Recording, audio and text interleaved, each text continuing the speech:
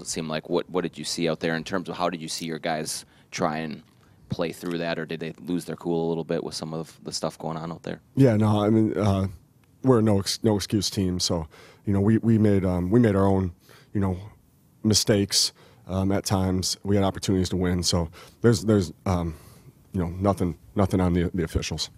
What did you think was the key then? Why couldn't you close it out there down the stretch? You got to execute down the stretch. Execute. Came up with a good stop at the end. Just didn't bounce our way then, though. Went out of bounds off us. It seems like, especially with a team like the Spurs that matches up this way anyway, part of the game plan is to rough up Karl and get in his head. How do you work him out of that situation? Yeah. No, I mean that's a good question. I mean it's I think it's one of those things we just gotta keep talking to him. Keep talking to him. We're never going to use youth as an excuse or anything, but Karl's maturing more each and every day. So we'll talk tomorrow. We'll probably talk tonight, and we'll be better for it on Sunday. At what point does it become a major issue though that your best player can't seem to stay on the floor because of that foul trouble? Yeah, I mean, hey, we're a no excuse team in any way. We'd obviously love to have Karl out there. He was very effective in terms of 23 points in 21 minutes. So he makes a difference when he's out there.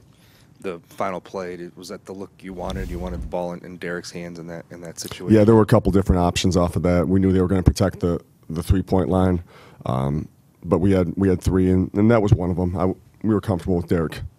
When it comes to some of Karl's fouls, do you think that these are easily correctable when you kind of look back at some of the fouls that he drew tonight? Yeah, I think everything's correctable. So we'll take a harder look at things, and then we'll dive into them tomorrow. Right, Andrew got off to a really good start. It seemed like he kind of slowed down after that. How did you see that kind of navigating throughout the game? Yeah, I mean just that. We're at our best when Andrew and everybody's in the open court. And when we run, but to do that, you have to get stops too.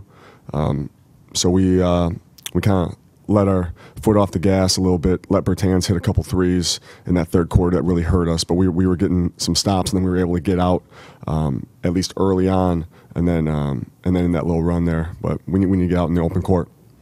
Not to dwell too much on the Karl's foul trouble, but I'm curious from your perspective, what is it that you can do? Is there more you can do than communicate with Karl to pull him out of those situations, maybe that he is getting in the foul trouble? Yeah, and I have we as a group have a couple ideas, I think, that we'll go with in terms of, working on going vertical. We'll have, going straight up and not coming down, because, I think that's what it appears the fouls are being called. Majority of them are. So we'll work on that, and we'll do that on both individual development as well as team drills.